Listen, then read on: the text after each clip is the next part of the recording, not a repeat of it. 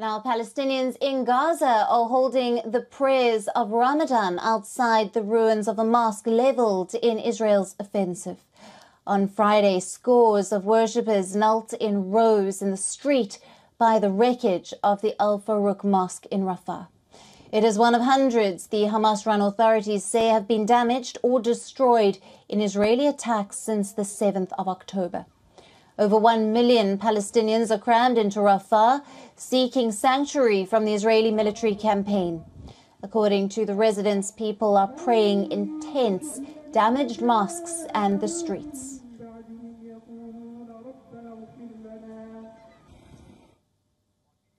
The Hamas-run Gaza government media office says Israeli attacks have completely destroyed 223 mosques and partially destroyed another 289, while Israeli attacks had also demolished 3 churches.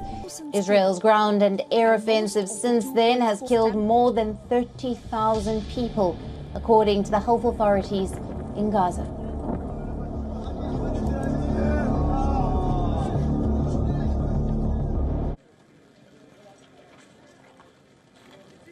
شباب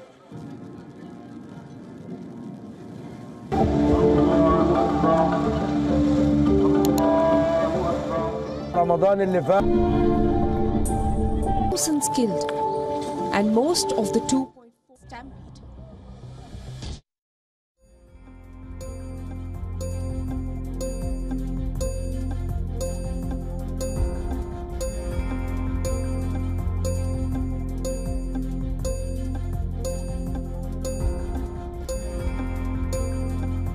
For latest news, download the WION app and subscribe to our YouTube channel.